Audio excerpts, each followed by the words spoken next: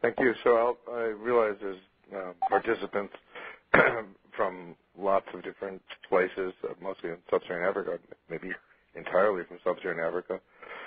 So I'm going to use what I hope is a PDF that all of you have, like slides printed or available to you, but I'll talk through each slide pretty slowly so that even if you don't have the slides, it'll make sense. And then I'll answer any questions that anyone has at the end of this, I hope, fairly brief presentation. And what we're doing this morning is talking about antibody-mediated prevention of acquisition or transmission of HIV, acquisition of HIV. And that's just the title of the presentation. And then there's going to be just a few introductory slides about how we're thinking about the problem. And the first issue is that for any disease, we can prevent the disease, we can treat the disease, and we can cure the disease. HIV, of course, has been the most important disease of the 20th and now 21st century in terms of its magnitude and scope. And there have been terrific advancements in treatment.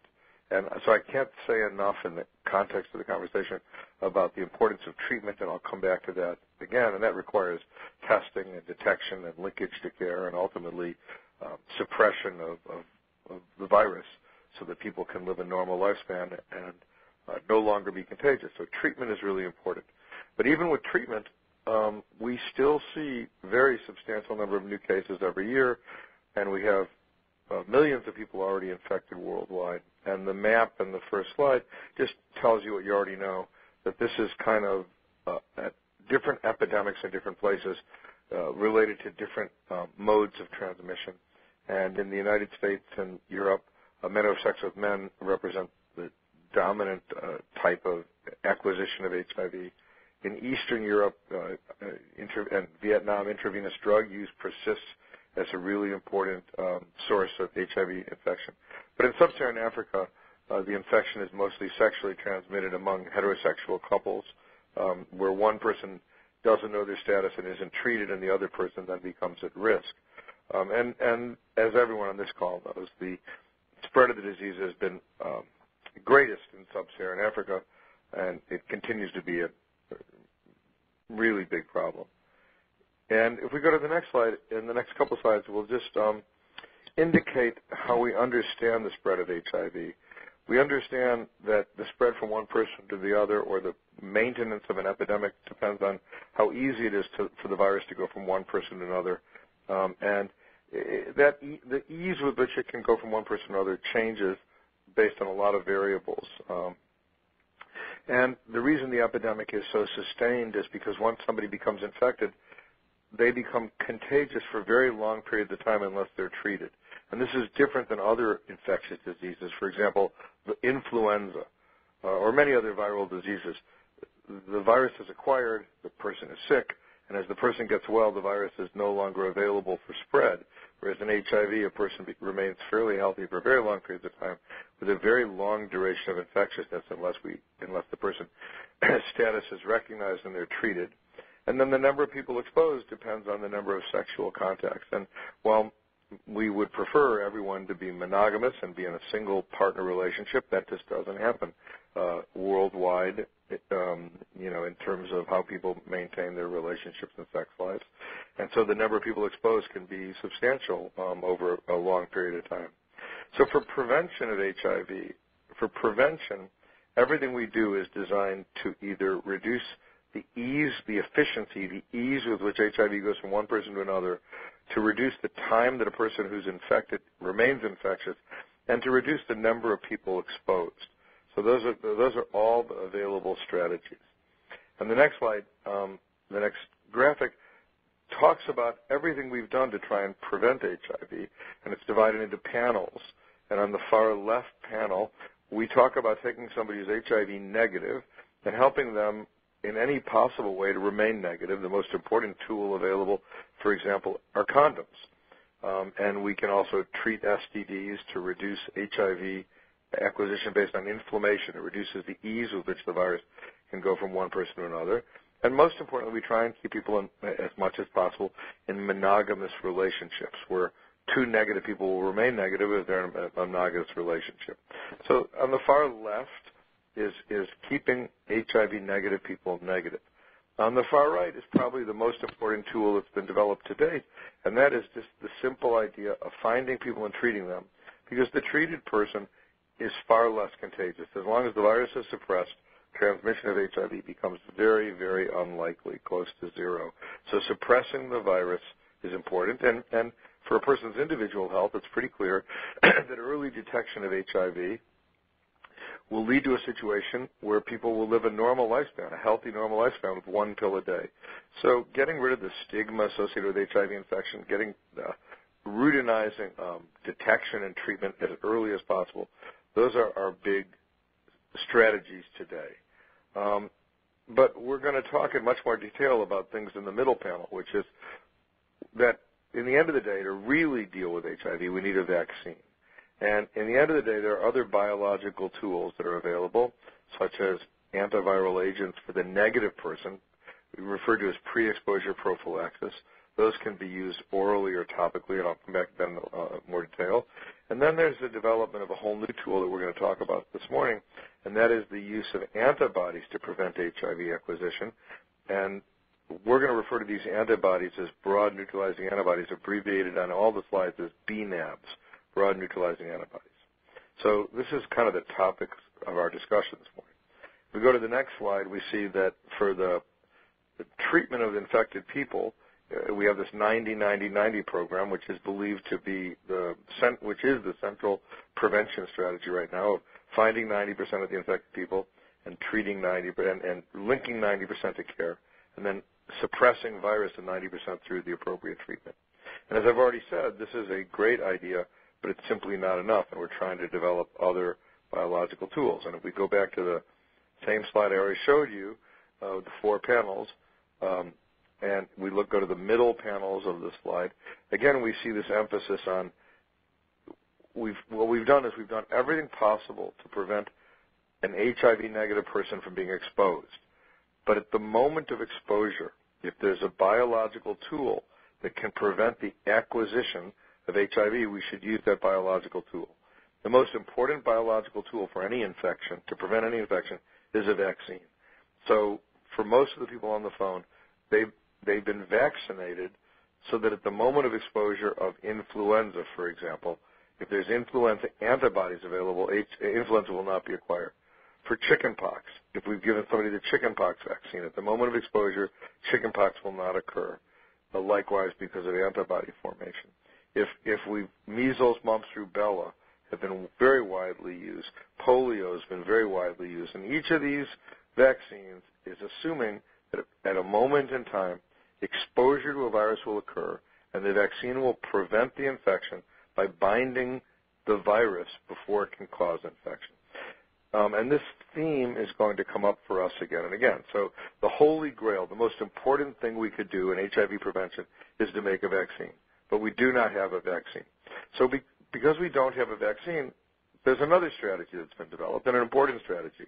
And that strategy is, why don't we use the pills we use for treatment and give those pills to HIV-negative people who are at high risk and ask them to take a pill a day every day. And if they take a pill a day every day,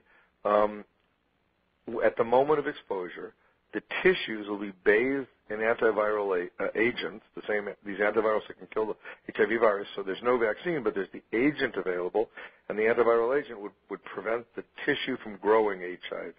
And so this has been referred to as antiretroviral pre-exposure prophylaxis.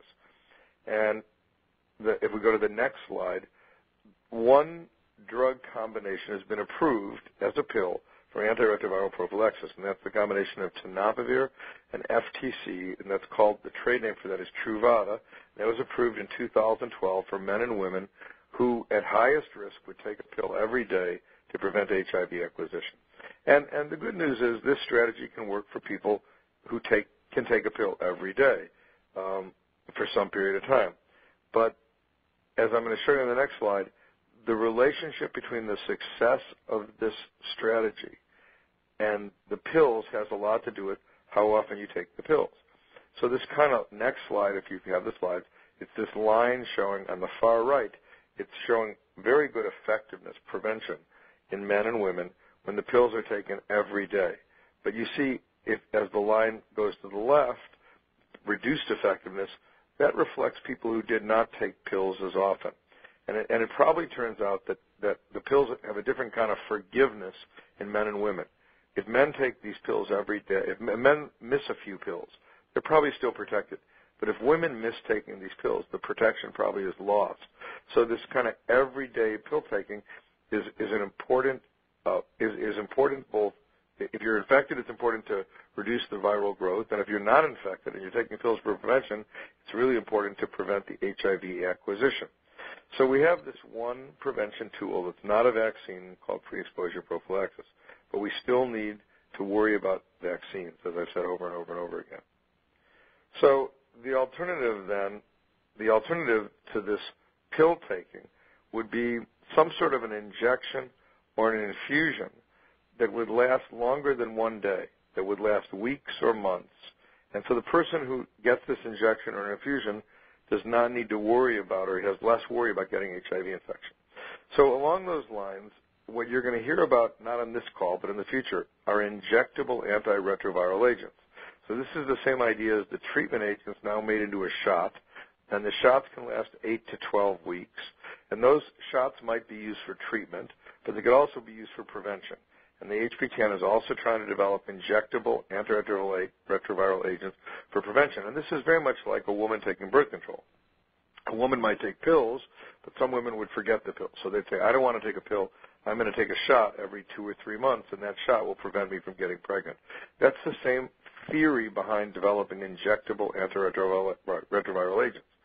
But that's not the topic for today. The topic for today is not an injection into the muscle, but the infusion of an antibody. And so we're going to spend the rest of the time talking about the issues about the infusion of an antibody. And that requires kind of thinking about the issue of what it means, this infusion of an antibody.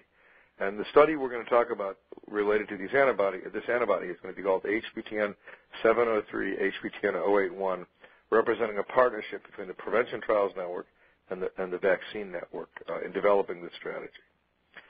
So now I need to really slow down because the most important concept of our discussion this morning is on this slide, and it has to do with antibody-mediated immunity. So how could antibodies, how do we think about this? And there's two concepts that are important. The first concept is the concept of active immunity. And active immunity is created when scientists have been able to understand how you can take a virus or something like a virus and put it in the arm and induce cells of the body to come forward, recognize the thing in the arm, and these cells are called B cells, and they're being asked to start making antibodies. And if they recognize the thing that's been put in the arm and they start making antibodies, they make sufficient antibodies to prevent infection, and we refer to this as active immunity. And the thing we put in the arm is called an immunogen, and the cells that make antibodies are called B cells. And everyone on the phone has had a vaccine. And when they got a vaccine, that vaccine was put in the arm or put in the buttocks in order to form active immunity. So polio vaccine, polio antibodies were made. Influenza vaccine, influenza antibodies were made.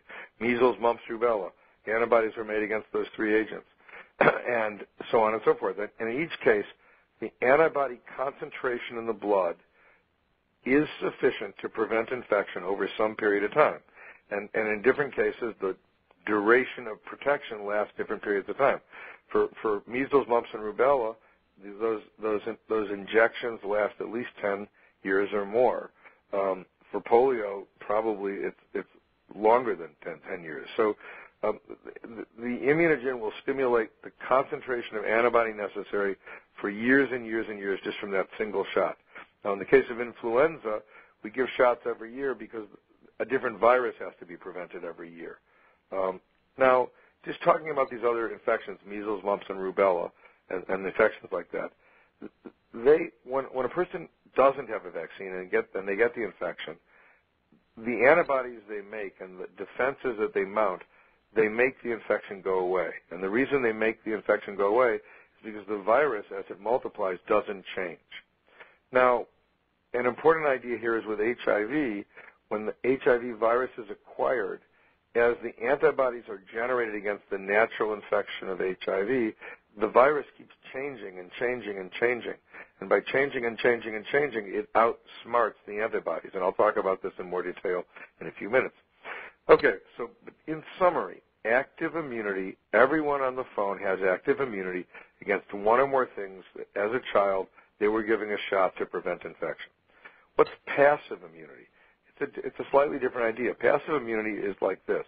If we know or think we know which antibodies can prevent infection, we can take the antibodies and infuse the antibodies into the blood at a concentration that we believe will prevent infection.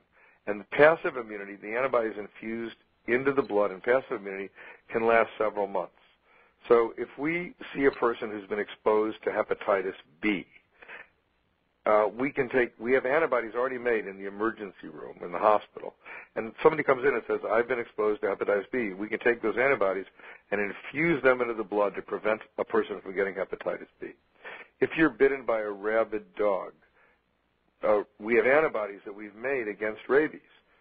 And we take those antibodies and we infuse them either into the blood or into the tissue right where the bite is.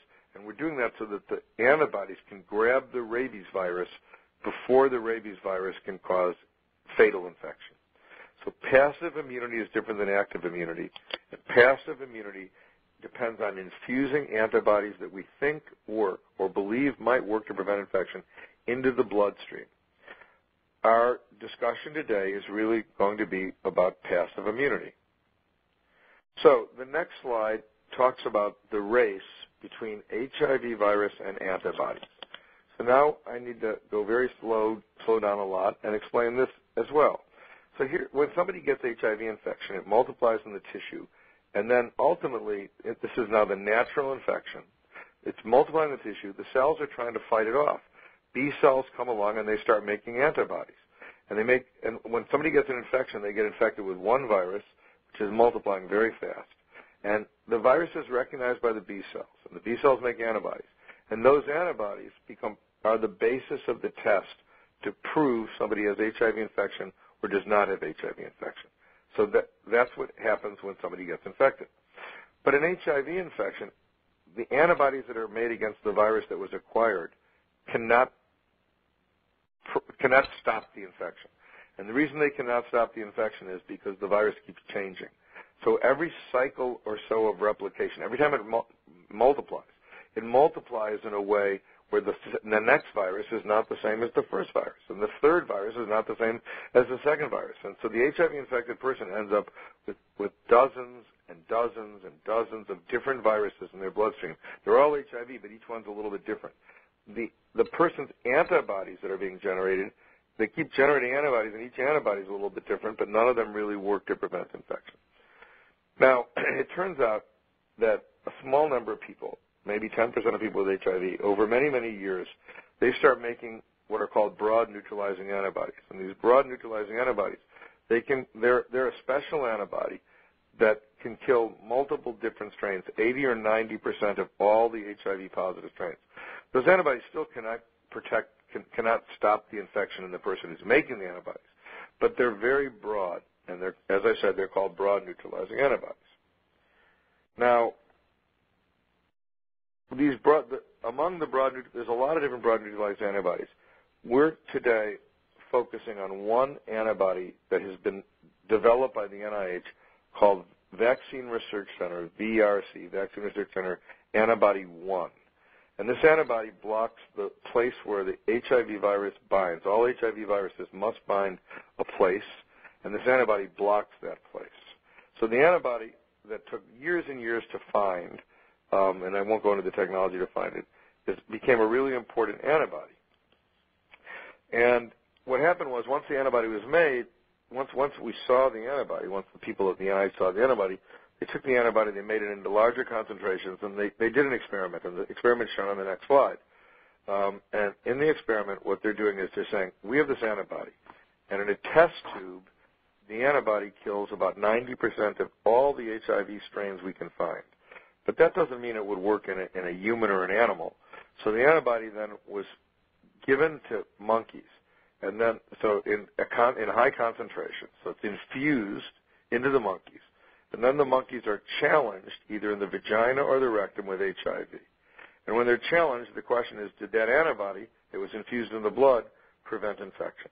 And in each case, the antibody prevented infection, and that's kind of shown on the next slide, where the animals that don't get an antibody get infection 100% of the time eventually, and the animals that did get an antibody were completely protected from the viruses that were used. So we refer to all this as biological plausibility. It suggests that there's these antibodies that some people make, and one of them can be generated, and in a test tube, that antibody can kill 90% of the strains of HIV, and in an animal, that antibody can prevent the acquisition of the HIV virus. So all of that suggests, whoa, this antibody might prevent HIV infection in humans. So this would be an alternative kind of pre-exposure prophylaxis. Just like I talked about the antiviral agent Truvada, that's a pill you take every day. Well, these antibodies, if infused, they last about 8 to 10 weeks. So for 8 weeks, you might get protection from HIV acquisition. So the next slide just says the big questions that the non-human primate, NHP, the non-human primate, the monkey study, suggests that antibodies at achievable levels prevent an infection. So in humans, can these antibodies prevent infection? And equally important, how much antibody is required to prevent infection? So those are the big questions about passive immunity with these antibodies. So it brings us to a critical moment in time about broad neutralizing antibodies. Well, what's the way forward? What should scientists do to move this forward, if they're going to move it forward at all? Well, the first issue is it's safe. Because if you take an HIV-negative person and you do anything that's not safe, it's unacceptable. So the number one question is, are these antibodies safe? And in general, monoclonal antibodies have been used now for 10 or 15 years. There are a lot of them, and they've proven very safe. But this antibody needs to be proven safe. And the second is, can this antibody prevent infection? And how well can it prevent infection? So those are two big questions. So the first study that's already been completed now is called HVTN, HIV Vaccine Trials Network 104, and that's shown on the next slide. And HVTN Trial 104 took healthy subjects and gave them antibodies to prove that it was safe. And so far to date, the antibodies have caused no serious side effects. Now, it's a small number of subjects, not hundreds of subjects, dozens of subjects.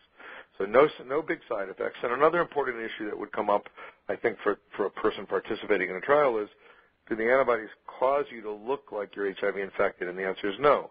These antibodies are not the same antibodies that are measured in an HIV positive or negative test. So we have no reason to believe that these antibodies can make anybody appear HIV positive. And furthermore, they go away in 8 weeks. So even if you did appear HIV positive, the antibodies should be gone in 8 weeks. But so far, there's been no evidence that these could ever make you look HIV positive, and they've proven very safe. So because they prove safe, that brings us to a moment in time where we have to say, are we going to prove that these can prevent infections in humans? And there's two really big reasons we would want to do that. First, to develop a new product, a choice of a product like an infusion agent that could prevent HIV. Now, somebody might say, well, look, no one's going to really want to every 8 weeks sit down and get an infusion, but these antibodies can be changed even further, so they could potentially be delivered every 6 months or every year. And there are other ways to do this other than just infusing them. But the main issue is, first we have to prove that they work. The second issue is, if we know how much antibody it takes to prevent infection, it will inform us whether we could ever make a vaccine. If we know if a low concentration of these antibodies prevents infection, it becomes a real race to develop a vaccine that makes this antibody. So two really big possibilities in this trial. So because the drug appears safe and because there are two giant questions to answer, a trial has been developed. And the first trial, the trial is HVTN 703, HVTN 081. We refer to this as a phase 2B trial to determine if intravenous administration of VRC1 prevents HIV infection. And that's the slide in front of you now, I hope, slide number 17. And the study groups that we would hope would participate in the trial are two different groups. One, the first group, men who have sex with men in the Americas and transgender women in the Americas who are at high risk of HIV acquisition. And the second group would be women in sub-Saharan Africa who are at high risk by virtue of living in these communities, in communities where HIV acquisition has remained very, very common. For the men, the background HIV acquisition is probably between 3 and 4%. And for the women, the background HIV acquisition, the chance of getting HIV in a year is probably between 5 and 8% in some communities in sub-Saharan Africa. So these are really, really high-risk people in whom we hope this tool can prove effective. Now, if we go to the next slide, again, this is a really important slide because it shows the study design. And the study design is divided up into men and women, and I've already emphasized that. And it shows that there are three groups in the study. The first group is a placebo group. We have no idea if this stuff works. So some group will get an infusion of saline because we have no idea if the material will work at all. We hope it works. We have no idea. The second group gets an infusion of 10 milligrams per kilogram of the antibody. Takes about an hour to get this infusion, an hour and a half to an hour, and they get the infusion of the antibody, and that's the low dose group. And the third group gets a 30 milligram dose of the antibody. And so you'd say, well, why are we using 2 doses of the antibody? Well, because we want to be able to identify the lowest possible dose of antibody that can prevent infection. Because the lower the concentration of antibody required to prevent infection, the better the chance we can develop a vaccine or an infusion product. So 3 groups: a placebo group getting saline, a group that gets 10 milligrams per kilogram of antibody, and a group that gets 30 milligrams per kilogram of antibody. Now, the study is about to start first in men, and more men are going to be enrolled than women, 2,600 men in the Americas. Why more men than women? Because the size of the group to be tested depends on the frequency that you expect HIV. So men are at lower risk in general than women, and so a bigger number of subjects is necessary to prove that the drug works. For women, we estimate that 1,300 women in sub-Saharan Africa would be enough study subjects in the 3 groups to prove that the drug works. Now, the objectives of infusing the drug, I'll say again. The number one objective is to further prove that it's safe. So safety is of paramount importance. So every person who gets the vaccine, the antibody, every person that gets the broad-neutralizing VRC01 antibody, they have to be monitored carefully for any side effects while they're in the clinic and when they leave the clinic. They're coming every month and will be monitored for side effects. And the second issue will be to prove that HIV is being prevented by the antibody. And then the third issue is if HIV is occurring, we can take the virus that occurred and very quickly understand how the infection occurred. Did it occur because the antibody didn't work or was too low concentration, or that the virus is resistant to that antibody? So we have the science to understand every infection that occurs almost in real time. So the subjects who participate in the study are expected to get 10 infusions. Infusions every 8 weeks, as I've indicated, but with monthly visits. So it's a very intensive study, and so subjects who participate are going to have to really want to participate because it's so intensive in terms of all the requirements for the study to succeed. This study has already been approved by the Internal Data Safety Monitoring Board and is before the U.S. FDA for approval. It's already been reviewed by the South African regulatory agency, and some questions are being answered for that agency. And it's already been approved by 10 different IRBs. So a lot has already happened to get ready for the study. Now, and I've kind of tried to outline up to this point the rationale for the study and the design of the study and the number of subjects who will have to participate.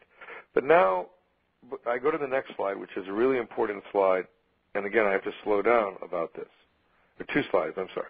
First, the next slide will be about the main hypotheses of the study, that we're going to reduce HIV acquisition with an agent that's going to prove safe, that the concentration of antibody in the serum is going to be directly related to prevention of HIV. When the concentration is greatest, HIV will prevent it best.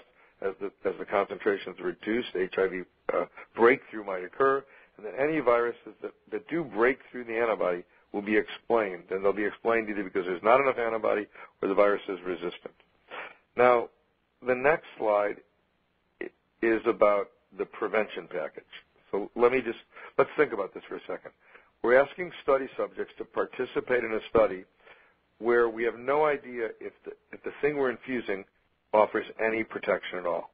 That's why we're comparing the infusion to saline, to water, or to something like water, to a placebo. But it's really our obligation, once the subject's in the trial, to do everything possible to prevent HIV infection for what we already know works. So we call this the prevention package. And all three groups have to be provided the same intensive prevention package.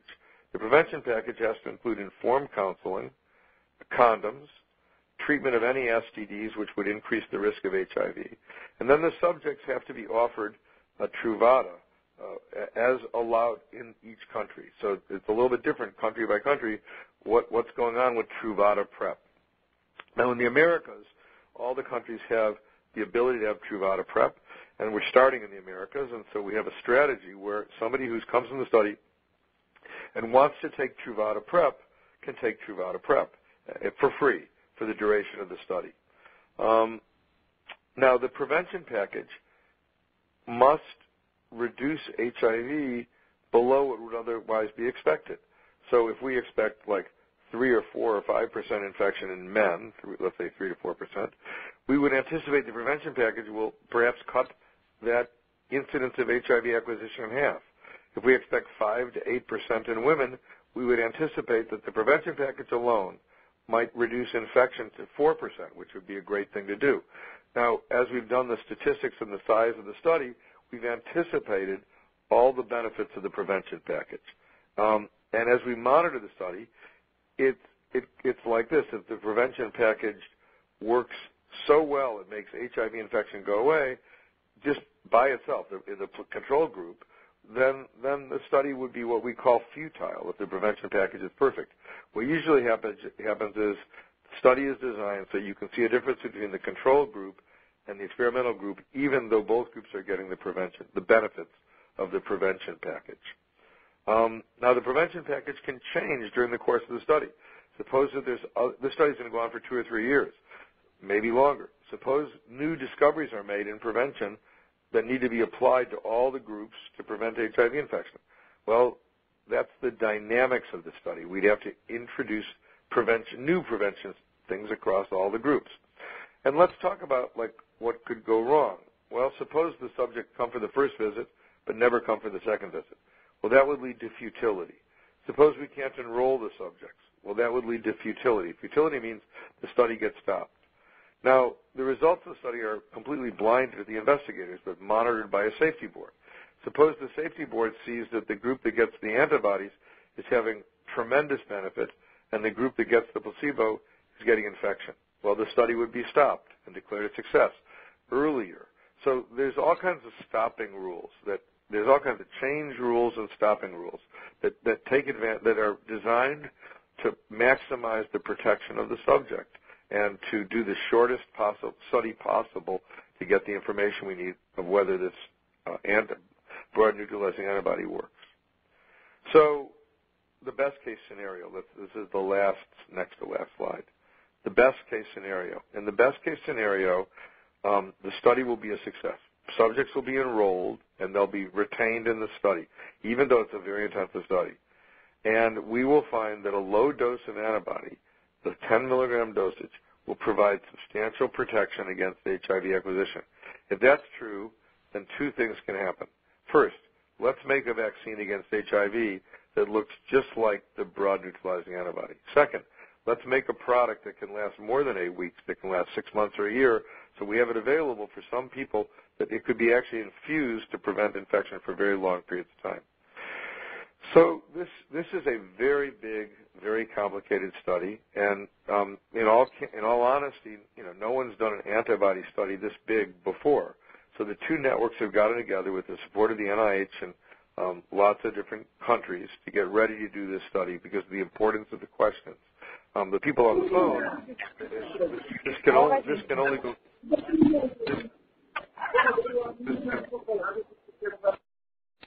Oops, got it. Like lines are being unmuted in preparation for questions. Okay, this can only work if